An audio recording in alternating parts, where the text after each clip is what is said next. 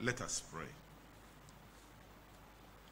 Grant to us, O Lord, to put on the armor of our Christian warfare with prayer and fasting, that we, who are to fight against all spiritual wickedness, may be defended by the power of abstinence.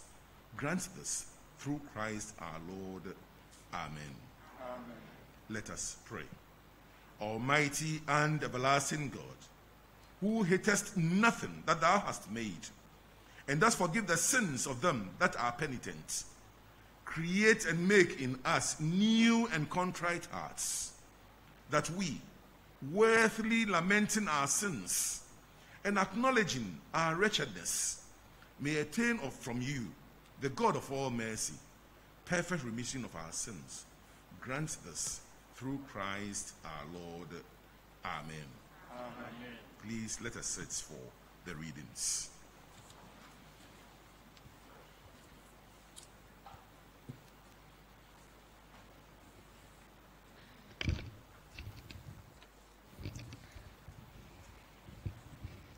The Old Testament reading is taken from the book of the prophet Joel, chapter 2, verses 1 and 2, and from 12 to 17.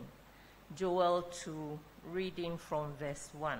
Let us hear the word of God.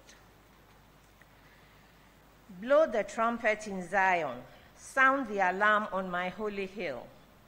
Let all who live in the land tremble, for the day of the Lord is coming. It is close at hand. A day of darkness and gloom, a day of clouds and blackness. Like dawn spreading across the mountains, a large and mighty army comes, such as never was in ancient times, nor will ever be in ages to come. Even now, declares the Lord, return to me with all your heart, with fasting and weeping and mourning. Rend your heart and not your garments. Return to the Lord your God, for he is gracious and compassionate, slow to anger and abounding in love, and he relents from sending calamity. Who knows? He may turn and relent and leave behind a blessing, grain offerings and drink offerings for the Lord your God. Blow the trumpet in Zion, declare a holy fast, call a sacred assembly. Gather the people, consecrate the assembly. Bring together the elders, gather the children, those nursing at the breast. Let the bridegroom leave his room and the bride her chamber. Let the priests who minister before the Lord weep between the portico and the altar. Let them say, "Spare your people, Lord. Do not make your inheritance an object of scorn, a byword among the nations. Why should they say among the peoples, 'Where is their God?'" This is the word of God. Thanks be to God.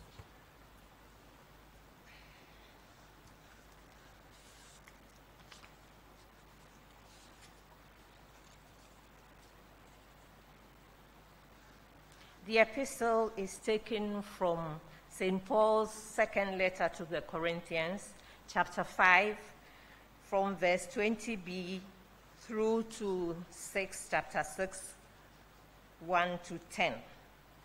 2 Corinthians chapter 5, reading from verse 20b.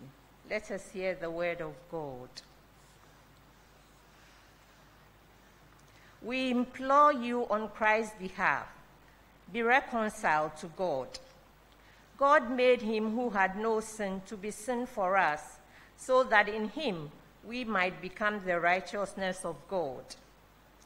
As God's fellow workers, we urge you not to receive God's grace in vain. For he says, "In the time of my favor I heard you, and in the day of salvation I helped you." I tell you, now is the time of God's favor. Now is the day of salvation. We put no stumbling block in anyone's path, so that our ministry will not be discredited. Rather, as servants of God, we commend ourselves in every way, in endurance, in troubles, hardships, and distresses, in beatings, imprisonments, and riots, in hard work, sleepless nights, and hunger, in purity, understanding, patience, and kindness, in the Holy Spirit and in sincere love, in truthful speech and in the power of God, with weapons of righteousness in the right hand and in the left, through glory and dishonor, bad report and good report, genuine yet regarded as impostors, known yet regarded as unknown, dying and yet we live on, beaten and yet not killed, sorrowful yet always rejoicing, poor yet making many rich, having nothing and yet possessing everything. This is the word of God. Thanks be to God.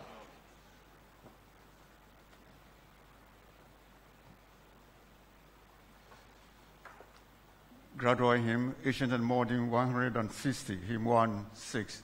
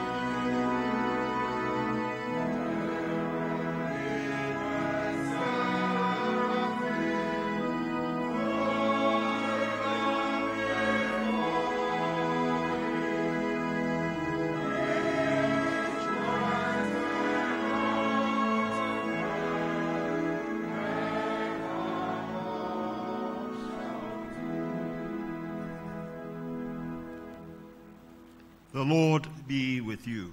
And also with you. Hear the reading of the Holy Gospel according to St. Matthew, chapter 6, reading from verse 1 to 6 and continuing from 16 to 21. Glory be to you, O Lord. Matthew chapter 6, beginning at the first verse. Be careful not to practice your righteousness in front of others, to be seen by them. If you do, you will have no reward from your Father in heaven. So when you give to the needy, do not announce it with trumpets, as the hypocrites do in the synagogues and on the streets, to be honored by others. Truly, I tell you, they have received their reward in full. But when you give to the needy, do not let your left hand know what your right hand is doing, so that your giving may be in secret. Then your Father who sees what is done in secret will reward you. And when you pray, do not be like the hypocrites, for they love to pray standing in the synagogues and on the street corners to be seen by others. Truly, I tell you, they have received their reward in full. But when you pray, go into your room, close the door, and pray to your Father who is unseen. Then your Father who sees what is done in secret will reward you. When you fast, do not look somber, as the hypocrites do, for they disfigure their faces to show others they are fasting. Truly, I tell you, they have received their reward in full. But when you fast, put oil on your head and wash your face, so that it will not be obvious to others that you are fasting, but only to your Father who is unseen. And your Father who sees what is done in secret will reward you.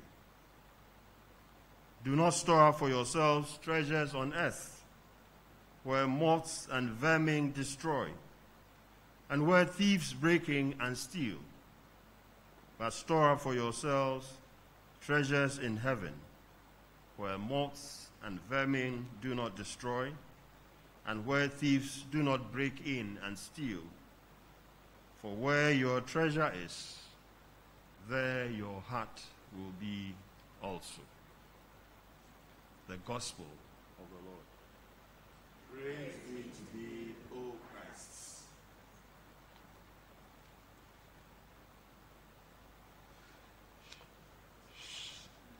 Shall we now prepare our hearts and minds to listen to the Ash Wednesday's sermon by singing Each in the Morning 702, hymn 702.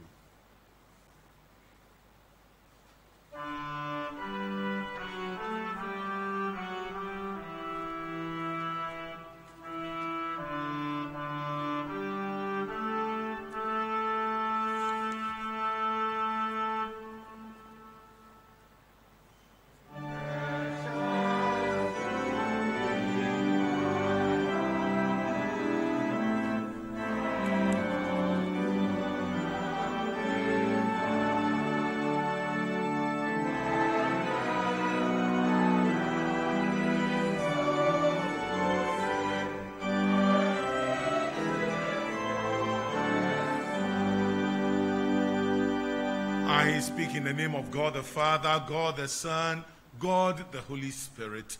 Amen. Amen. Please let us sit. Joel chapter 2 verse 12. Joel chapter 2 verse 12. Yet even now, says the Lord, return to me with all your hearts, with weeping and mourning. Return to the Lord your God, for he is the Lord. For he is gracious and merciful, and indeed you and I will have to turn unto the Lord our God. Not only us, our whole communities, our whole nation, and indeed the whole world. For now we are at our wit's end. There's no help in us. And if God does not descend and get himself in the affairs, involved in the affairs of man, I dare tell you that that will be the end of the human race. So we pray that God himself will come and intervene, especially in this pandemic, and to save us. Amen. My dear Christian friends, the message of Ash Wednesday is very simple. Remember, man. Remember. And if conversion is necessary, then we must work on it now and not tomorrow, because we are going to turn to dust. We came from dust. And it can happen at any moment in time. And our recent history tells us, people who've just been moving with, chatting with, in a week or two, and they are gone. So if there is need for any conversion, it is now and not later. But works of penance, my dear brothers and sisters, are only useful, and they are just only a means to an end. And the end is an inner conversion of love of God and love of man, walking in the ways of God. So as the ashes are traced on our foreheads, it just gives us meaning which we would want to apply to ourselves. Else it will just be a formality, symbolism, and that's the end of it.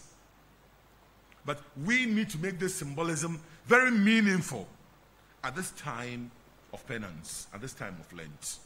And making it meaningful, let us also let the world know what is assailing us at this moment in time. By the grace of God, we have yet seen yet another Ash Wednesday, the first day of the Christian calendar of Lent, beginning of our 40-day fasting and prayer, a period we have to look at our relationship with Christ and God and how we stand in him. And the passage from Joel, which is very incisive, had been so identified with Ash Wednesday. But it was written initially at the what we call invasion of locusts in Israel. They were eating the crops and seriously causing panic among the people who feared hunger and possible starvation. The whole country was therefore called upon to repent and to beg God to destroy the locusts, save the crops, and spare the people from suffering. That's why the whole world have to go on our knees and call on God and beg him to save us from the pandemic. Because it's causing so much havoc, much more than the locust caused in Israeli times. The text is easily applicable to Lent. Because Lent too is a universal call for all people to reform, to repent, and to renew their lives by resolving to live holy lives, keeping with the teachings of the gospel of Jesus Christ. There's too much in this nation that you can talk about in not living righteous lives. The prophet points to the fact that works of penance, if not related to our inner conversion to love God and to work the works of God, is worthless. So the ashes traced on our foreheads will be useless if there's no transformation, a renewal in us. Rend your hearts and not your garments. It's an oriental symbolism of regret and repentance. So whatever happened in the past, God is merciful and willing to forgive us, my dear brothers and sisters. If we'll be honest with ourselves too, we'll realize that we have, since the last Lent, gone our own ways. We've not mastered certain habits which had led us to sin. You know, we like to do good and we resolve. But along the way, we go our own way and don't do what we have resolved to do. Sometimes there's so much regrets and fears in us, guilt in our lives. Because of these frailties, God calls on us to return, come home. Let's come back to our first love that we had for God when we first became Christians. And to leave the sins which so entangle us. Falling on our knees and surrendering totally to God. And making a decision to stop playing God. And let God take charge of our lives. That is the message of Lent. So as the priest distributes the ashes tracing the sign of the cross, today we did it ourselves. Every Christian should remember that we are dust and we shall turn to dust. So that we turn away from sin and evil and be faithful to God, to love him with all our hearts and to love our neighbor as ourselves. And when the words are pronounced, it tells us it gives us a very simple message that life here on earth will end. Our life here on earth, my dear brothers and sisters, will end like our brothers and sisters whom we have seen off a week, 2, 3, 4, a month ago. So let us prepare for that day. The gospel tells us about 3 things that we need to do to turn our hearts to God. And the same way, our epistle tells us so many things about what we need to do to have that right walk with God. And when we go home, let's read them again. But for the gospel, it tells us prayer. Heart-to-heart conversation with God. Fasting. Giving up something that our heart likes. Many a time now we put our minds on food. But I like what Pope Francis said so much. Fast from anger. Fast from deceitfulness. Fast from lies. Fast from stealing.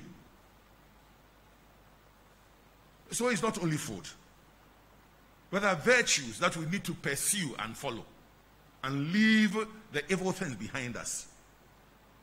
And then the third one, which the gospel talks about, is almsgiving. Giving from the hearts to the needy, the destitute. These ancient practices of fasting, prayer, and almsgiving are recommended for our personal and community improvements during Lent. But it should be an everyday part of a Christian's life.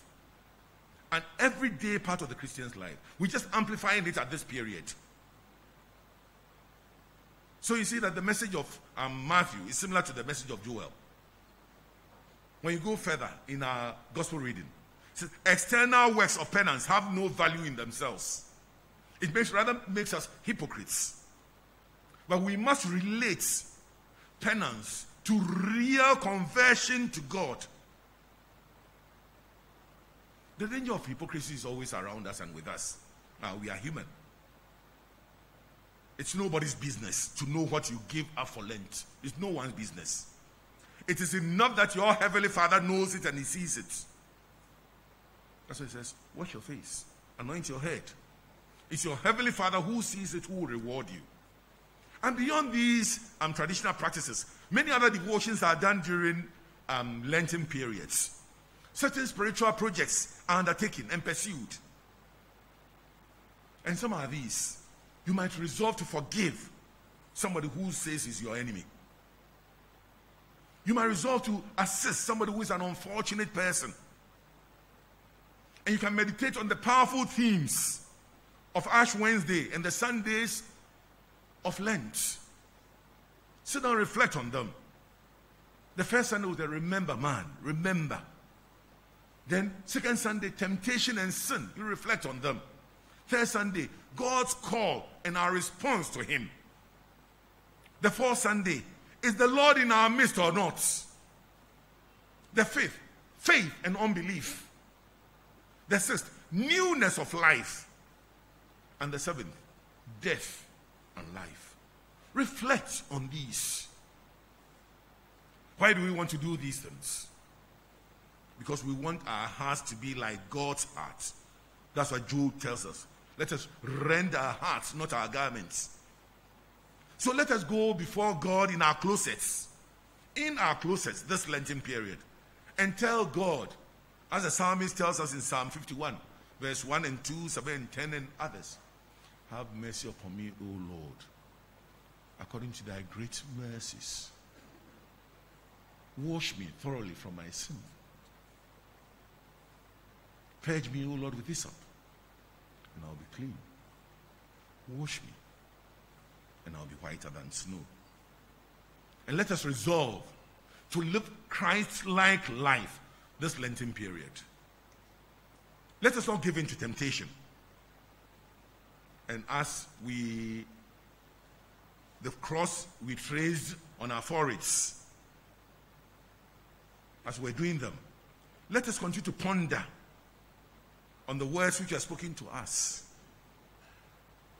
Remember, O man, thou art dust, and unto dust shalt thou return. Turn away from sin and believe in the gospel. Let this continue to reign in our hearts and in our minds, and let us reflect on them. And finally, let us make sure that this Lent will always be on our knees and ask God to descend on this earth and show his mighty power at work in the lives of his people and in this world, for all to see that he reigns in the affairs of men. For indeed, this pandemic is causing so much havoc. And with God not intervening, I can assure you, my dear brothers and sisters, there's nothing, indeed nothing, that man can do. All our scientists, all our medics, all our researchers are at their wits' end now. Only God. Let us pray and call upon him. In the name of God the Father, God the Son, God the Holy Spirit. Amen. Amen. We'll turn to a very short time of prayer.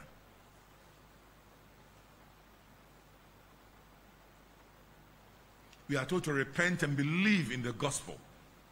This is God's word to us today. And to remember that we are dust, and unto dust are we going to return. We have listened to that word. Let us turn to our God in prayer. And I ask your prayers for the grace of repentance during Lent. As we begin our 40 days of Lent, we ask God to raise in our minds an awareness of sin in our lives. And may he give us a deep desire to turn to him. Let us pray to the Lord.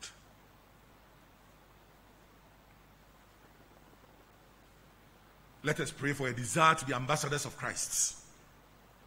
St. Paul teaches us, my dear brothers and sisters, that we are to be Jesus Christ's ambassadors.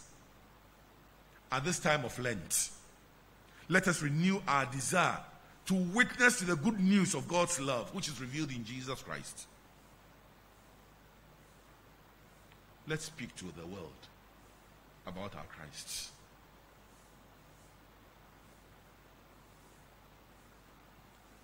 For this we pray to the Lord. Let us pray for grace to grow in prayer. We ask for a spirit of honesty before God, that we might relish the time of prayer, not regarding it as a burden, but a time of joy and reflection in the presence of our God. Let us pray to the Lord.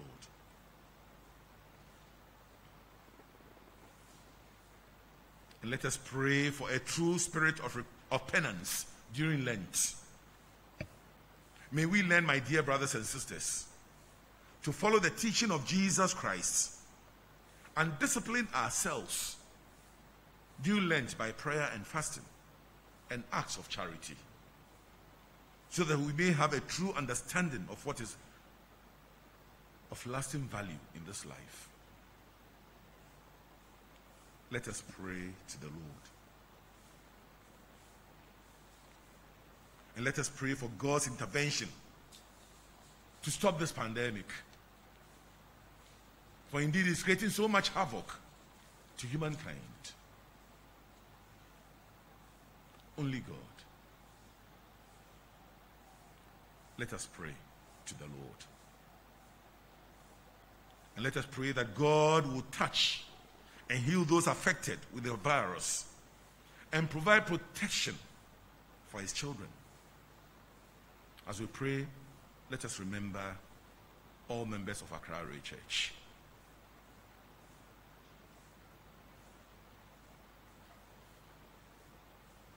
And finally, let us pray for discipline in the body politic, to abide and adhere to the guidelines, advice, and counsels, and keep to the protocols which are given us. Let us pray to the Lord.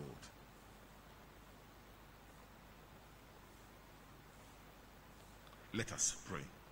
Creator God, our bodies have been marked today with the ashes of repentance.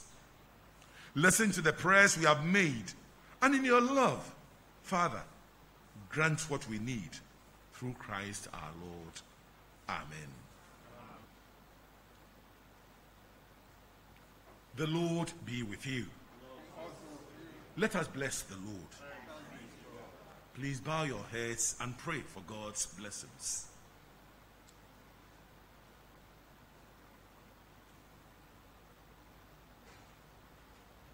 The Father of mercies has given us an example of unselfish love in the sufferings of his only Son. Through your service of God and neighbor, may you receive his countless blessings. Amen. You believe that by his dying, Christ destroyed death forever. May he give you everlasting life. Amen. Jesus humbled himself for our sake. May you follow his example and share in his resurrection. Amen. And the blessing of God Almighty, the Father, the Son, and the Holy Spirit rest and remain with you this Ash Wednesday, throughout the Lenten period, and always. Amen. My dear brothers and sisters, the Mass is ended. Let us go forth in peace to love and to serve the Lord.